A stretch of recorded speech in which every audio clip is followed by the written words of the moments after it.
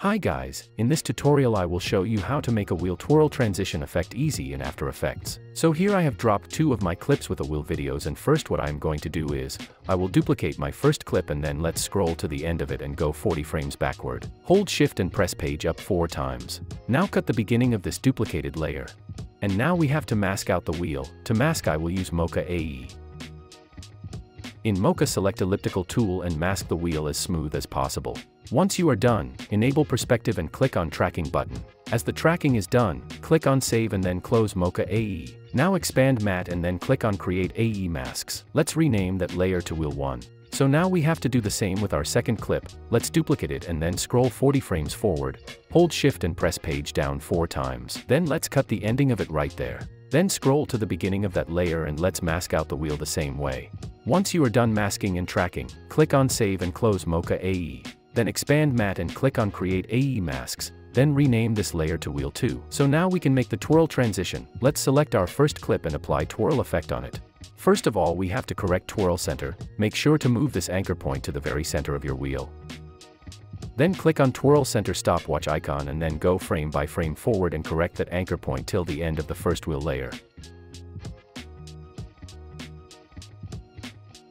Once you are done, scroll to the very beginning of wheel 1 layer and change twirl radius to around 8, then click on angle stopwatch icon. Now scroll to the very end of wheel 1 layer and I will increase angle to around 300.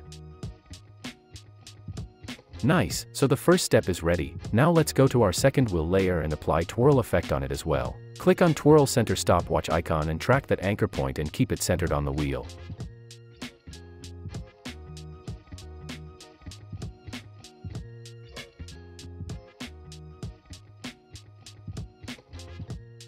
Once you are done, scroll to the very beginning of a wheel 2 layer and then change twirl radius to 8 here as well, then click on angle stopwatch icon. Make sure to change angle to -300. Now scroll to the end of this wheel layer and change angle back to 0. Let's quickly check the effect.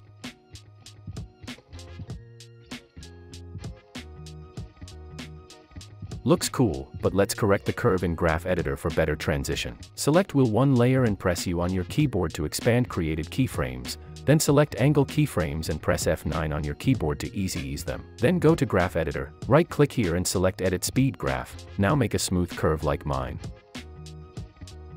Close Graph Editor now and then select your another wheel layer and press U on your keyboard and then select angle keyframes and press F9 on your keyboard to ease them. Then go to Graph Editor and make a smooth curve like this.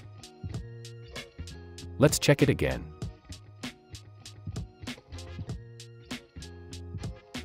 That looks awesome. Hope this video was helpful. Thanks for watching and like the video please.